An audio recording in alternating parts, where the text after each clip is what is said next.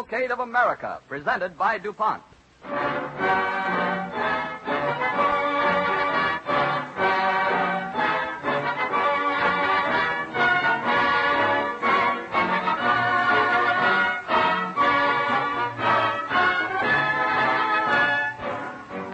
As far back as the beginnings of our country, chemical science played an important part in our civilization. This evening, the Cavalcade of America, presented by DuPont, relates the story of the country's first chemist, the New England gentleman John Winthrop. As his experiences are unfolded, you will gain a new understanding of the tremendous handicaps under which the pioneer chemist worked 300 years ago. Also, when you think of the comforts and conveniences for which chemistry has been responsible, you will have a better appreciation how chemists are continually striving to create a new and better America by improving present products and developing entirely new ones. The ideal of the great chemical industries of today is aptly expressed in the DuPont phrase, better things for better living through chemistry.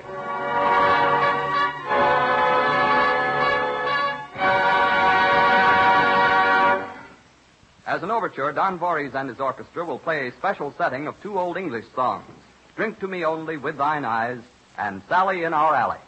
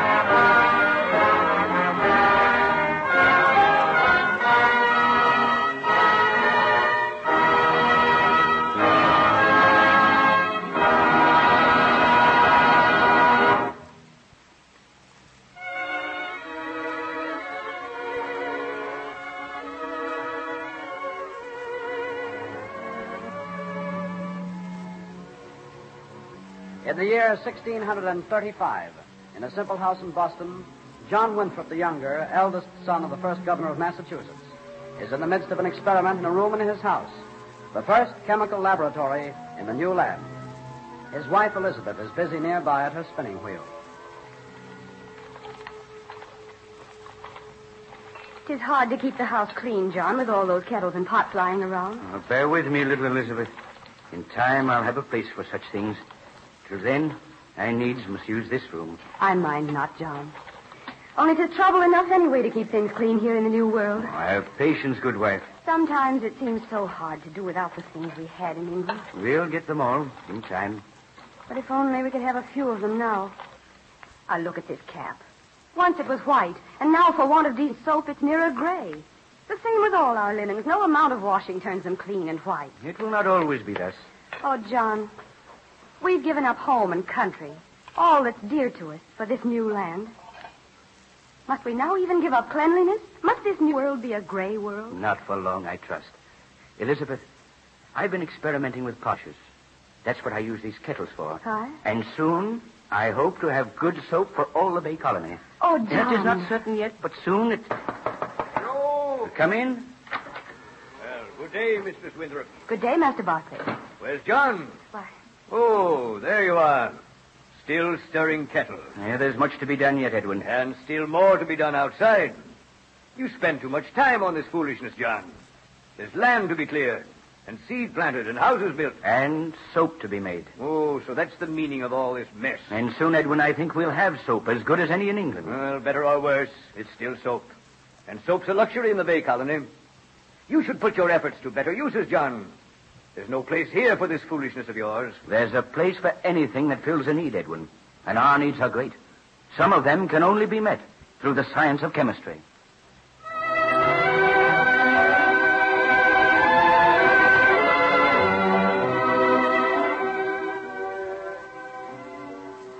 John Winthrop the Younger stuck steadfastly to his belief. He produced potash that made the first really serviceable soap in the New World. He made pitch and tar and started the frying trade in naval stores. Slowly, the struggling young colony grew stronger, sank its roots deeper into the soil of the new land. And then a fateful day in the history of the Bay Colony arrives. A ship, just in from England, drops anchor off the coast of Massachusetts, and the joyful colonists rush down to the shore to get the long-awaited supplies so necessary to their existence in the New World.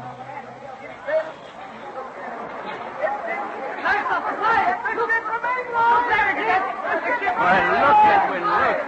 Is it not a sight to gladden your eyes? An English ship at anchor after all this time. Aye, John. She's been long enough overdue.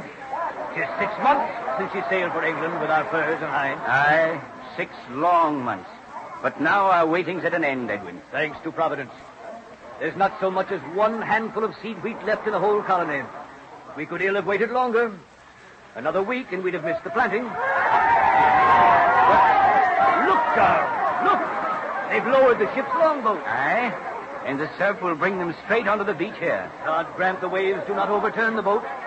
Methinks they've loaded her too heavy. And we could ill lose one sack of seed. There are so many things we lack. What do you need most, John? Oh, all manner of things. Mainly glassware, crucibles, alembics, all sorts of scientific instruments. Instruments? You call such things important? I must have them to carry on my chemical work. You place too much importance on such things, John. Oh, I know you've made good soap, but we can live without such things. 'Tis seed and lead and tools we cannot live without. And I cannot live without chemicals and scientific instruments. They are my tools. Look, Edwin, look. Look how they manage the longboat. Why, it bears skims over the water. Aye, but they're not ashore yet. Oh, they've not far to go now. The next breaker should bring them in. Master Watson, lend a hand there as they come in. That I will, Master Winthrop. Give your oars, my hearties. All right, quick now. Steady her. I've got this time. All right. There now. That's it. Thank you, Master. Now, if you'll give a pull all together with the beach to high and dry. All together now.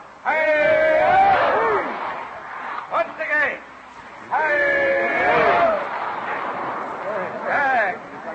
There she is. Safe and sound. And everything dry and shipshape in her, too. All right, hearties, turn to and unload the boat. That's It is good to see you again, Master Higgins. The colony had almost given your ship up as lost at sea. Well, we've none too easy across of Master Winthrop. Here we are. Glad to set foot on land again, too. Did your captain remember to bring the instruments I specially requested? Well, I don't know as how he brought all you wished, sir. But I need everything I ordered. I have nothing here. Why didn't he fill my order? Well, you'll have to ask the captain that yourself, Master Winthrop, when he comes ashore. Strange. There must be some misunderstanding. There's something of yours, Master Winthrop. Oh, good. Take that small box out next, lads. Handle it easy now. Thank you, Master Higgins. I'll have to make out with what you brought as best I may. Yes, there's a lot more. I'll have to do that, too, Master Winthrop. Where are my tools? Have you got 3 kegs of nails? No, not so fast, sir. Let me check off what's in the boat first. You'll get your supplies quick enough now. I have the list right here. Master Atkinson, 1 sack of seed wheat. 1 sack of seed wheat. There it is, sir. But where's the other sack? I sent for 2. That's all there is. But there must be another somewhere. Nope. Master Barkley, 1 keg of nails. 1 keg of nails. Right. Master Bennett. Hold on there. I'm to get 3 kegs of nails. One's all I've got you down for, Master Barkley. You mean you didn't bring the other 2? That's right. But I sent furs enough for 3. I've waited 6 months And for my them. orders are to give you 1 keg. That's all. Only one. There's some trickery here.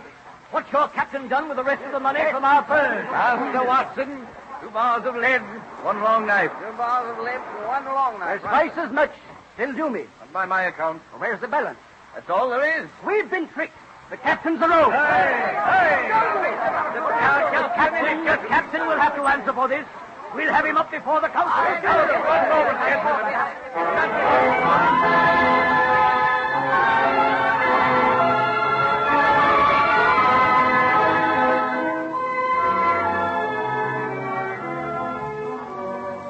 The ship had come from England, but it had brought less than half the things the colonists had ordered 6 months before, needed so desperately. Angry, upset, they called upon the elder Winthrop, who was then governor, demanding an investigation. An emergency meeting of the Executive Council is called, and the master of the ship summoned to appear. Captain's a rogue, I tell you. We've been treated. Please, gentlemen, please. Come to order. Captain? Yes, sir. You have been called here to answer for your misdoings. I've done naught, Governor Winthrop. There are those of us who think differently in the matter. 6 months ago, you were commissioned to carry a full cargo of hides and furs for trade in London. Aye, and this day I brought back the goods requested by your lordship. Yet you brought scarce half the goods to us. Aye. I sent furs enough for 3 kegs of nails and got but 1 back. And I lack half the tools I ordered. Where's my seed wheat? What have you done with the rest of our goods, you scoundrel? Order, gentlemen, please. You have abused the trust placed in you, Captain. Your actions force us to take harsh measures with you. Have you aught to say? Aye, you got full value for your furs. The larger part of them did not survive the voyage. What mean you? The hides were brittle, hard, unfit for use, and the fur came off near half the skins. 'Tis no fault of mine. A likely tale. Your cargo was in good condition when you sailed. It's more likely that you let salt water get into the hold. Nay, my ship's as tight as any on sea. Then you must have packed our furs badly. Nay, not so. Or else you tricked us. I know the quality of my furs. I cure them with my own hands. I tell you, the fault was in the tanning and the curing. Oh, of course it was. You have my word for it. That's not enough for me. Or me. No. You need not take my word. Look here. Here's a letter from the agents in London. Let me see it. Willingly. What say they, Governor? It is as the master of the ship told us. Full half our furs and hides were spoiled for want of proper curing. Why, then our trade is ruined. How can we get the tools and other things we need from England now? We've nothing else to trade. Our future here is doubtful unless we can improve our curing of fur skins. But how are we to do that? I know not how. I only know we must. And I can think of naught. Well, perchance young Master Winthrop can help us. Yes, he found pitch and tar for us. And improved our soap making. Yes, indeed, he did Yes, that. that's true. Speak up then, John. What's to be done to save our trade? If we could only get alum, gentlemen, that would strengthen and preserve the fur hides so they would last the voyage. But we can't send to England for it. It would take the best part of a year. Then we must find it here. But where so rare a substance to be found in this barren wilderness? I know not. But God willing, we shall find it somewhere in this new land.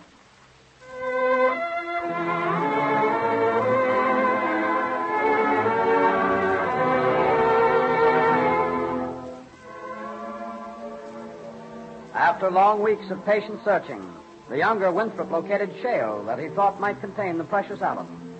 Next, he put this shale into an oven, which was heated by a special furnace he had built, and tried to extract the alum by roasting. The process was long and wearisome. Weeks passed, and still he seemed no nearer success than when he had started.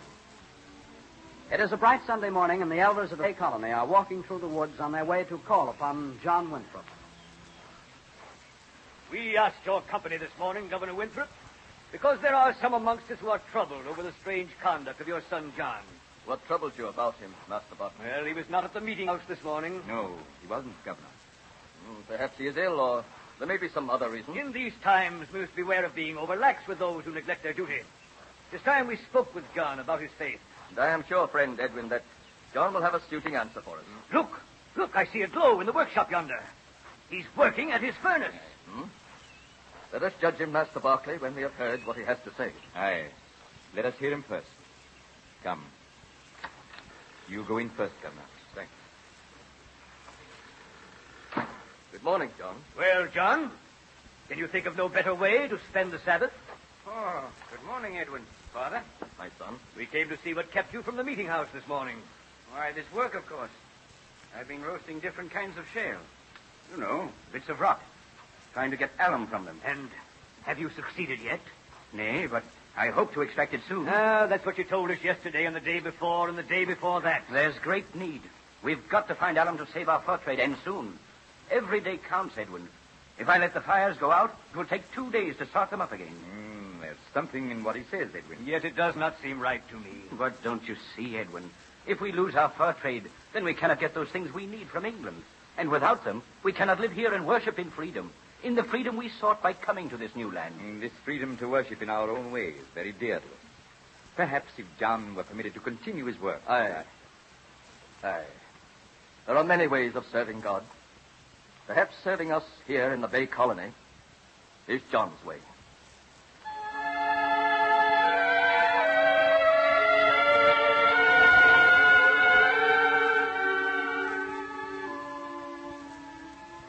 And so John Winthrop, the younger, became the first and only man in the Bay Colony permitted to work on Sundays. But months passed, and still he had not succeeded in his task. Again and again he experimented in various attempts to extract alum, only to meet failure each time. Late one night, he is busy at work with his retorts and kettles in the rough laboratory in his log house. His wife enters. Must you work so late, John? It's 3 days now since you slept. Nor can I now, Elizabeth. I'm in the midst of a new experiment. But can't it wait a little longer? Nay, good wife. I must wait up till I see if this turns out better than my other tests. Then can I not help you, husband? Aye. The shale has boiled long enough in the kettle now. You could steady these glass beakers for me while I pour the fluid off. Aye. What's in the kettle, John? Small pieces of shale. First, I roast them, and then put them in boiling water to dissolve out the salts. Aye. Take care, Elizabeth. They're scalding hot. Now the second glass. There. Just finished. Set them down on the table, Elizabeth. Is that all, husband? Nay. Now I must wait. But, John, how can you tell if you've drawn the alum out? I won't know until the liquid in the beakers cools. Then, if God wills I should succeed, the alum will form crystals on the bottom. And if no crystals form? Then I must try again. What are these other glasses, John? Shall I clean them? Nay, Elizabeth, don't touch them. They, too, contain dissolved shale. I set them there to cool earlier this evening. Oh, so long have I watched them. Scarce do they seem more than a blur before my eyes now. Is there aught else I can do to help you? Oh, nay, Elizabeth. Go rest again. Only God can help me now. I know. Oh, Elizabeth, if only I can find the way. I must. The whole colony counts on me to succeed. So much depends upon it. And yet You'll find a way, John. Oh. I'm sure of it. Come in. Oh, it's you, Father. My son, What brings you and Edwin here at this hour? we saw your light as we were passing by. We missed you at the meeting house again tonight, John. Oh, I could not leave my tests. God will forgive you. Now a great need. But tell me, son, have you found the way to get alum yet? Nay, But I still hope to extract it from this shale. It is plain Providence finds no favor in your work. There's no time for this foolish meddling with kettles. We must get along as best we can without the fur trade. Find something else to take its place. I don't intend to give up yet. What's in this glass, John? Some of the liquid I've boiled from the shale, Father. Well, what else is in it? Why, nothing. Why do you stare at it so? Look, John. Some strange substance forming on the bottom. Quick, let me see. Seems to come from nowhere. Like a miracle taking place. At last. At last. What is it, my son? The crystals are forming. See? Crystals of alum. Alum! Alum! Are you sure? Yes. Yes, there could be nothing else. Then our fur trade, our colony, is saved.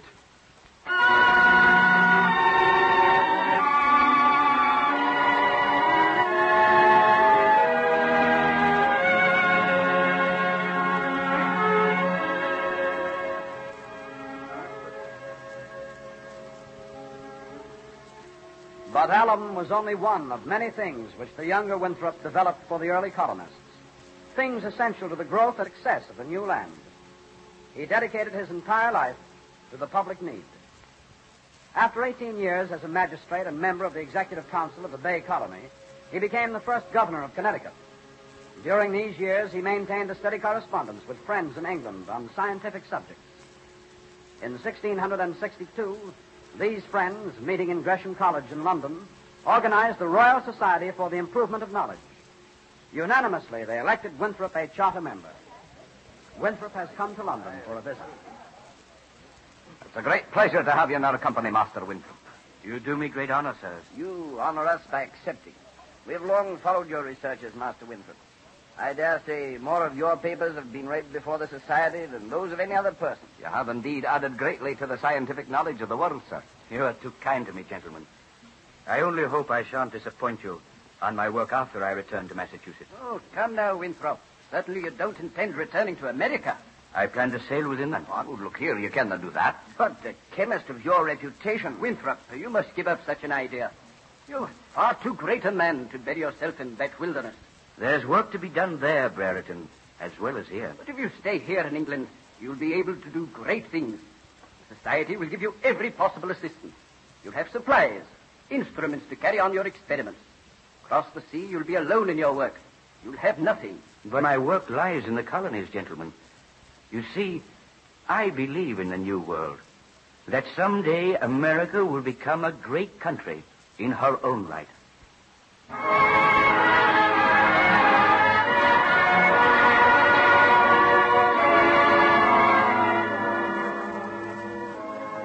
John Winthrop's confidence in his adopted land was not misplaced.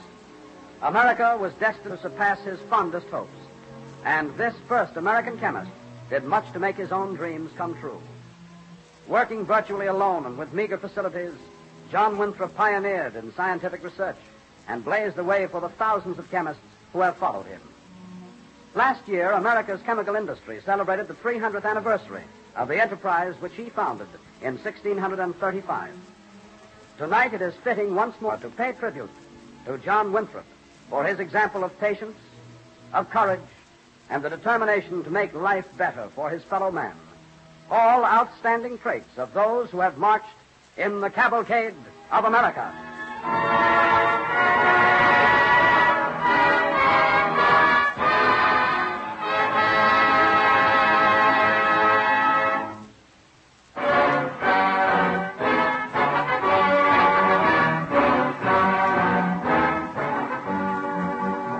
300 years have passed since John Winthrop laid the foundation of the chemical industry in this country.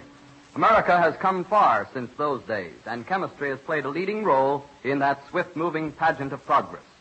The pioneers found a land magnificently endowed with natural resources, and those who followed have utilized nature's bounty to create for Americans the highest standard of living the world has ever known. By far, the greatest part of our nation's advance has taken place within the last few decades. Previously, man had been dependent almost entirely on natural materials to supply his needs. Wood was known only as wood. Cotton as cotton. Coal as coal.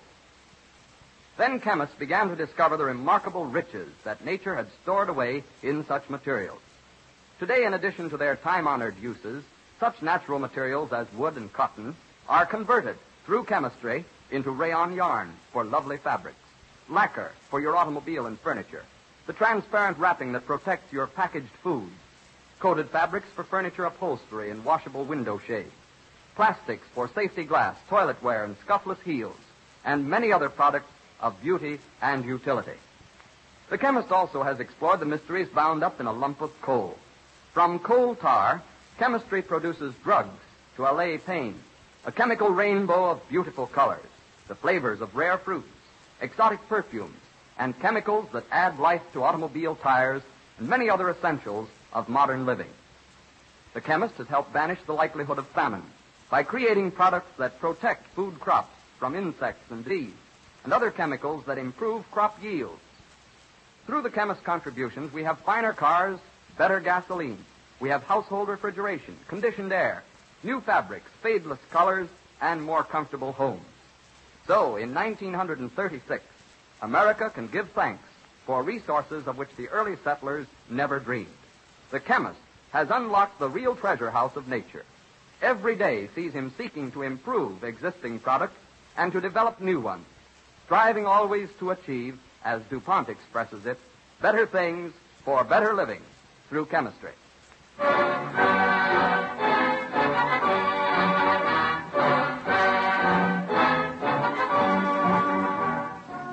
Next week at this same time, our program will dramatize incidents from the life of Edward McDowell, well-known American musician and composer, when DuPont again presents the Cavalcade of America.